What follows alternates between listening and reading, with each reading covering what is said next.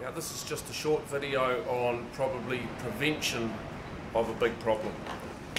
Many people are using a Handypiece out on the field, chasing around fly strike or dirty sheep, and what they tend to do is put it straight back into the holster, then without unplugging it, take it off and stick it into the bag, which they then put on the front of their motorbike or their truck or whatever.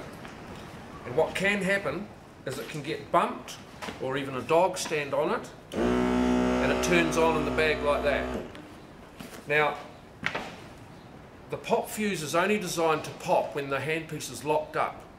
So, if in a circumstance like this, it's turned on in the bag and you don't hear it, it could run for 15-20 minutes until the armature gets so hot, because there's no lubrication, no venting, and what will end up happening is the motor, if I show you one here, will fully melt down.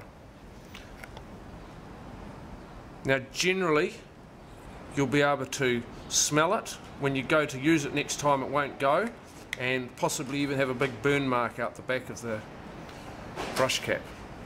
So it is critical to always unplug the battery when you're not using it.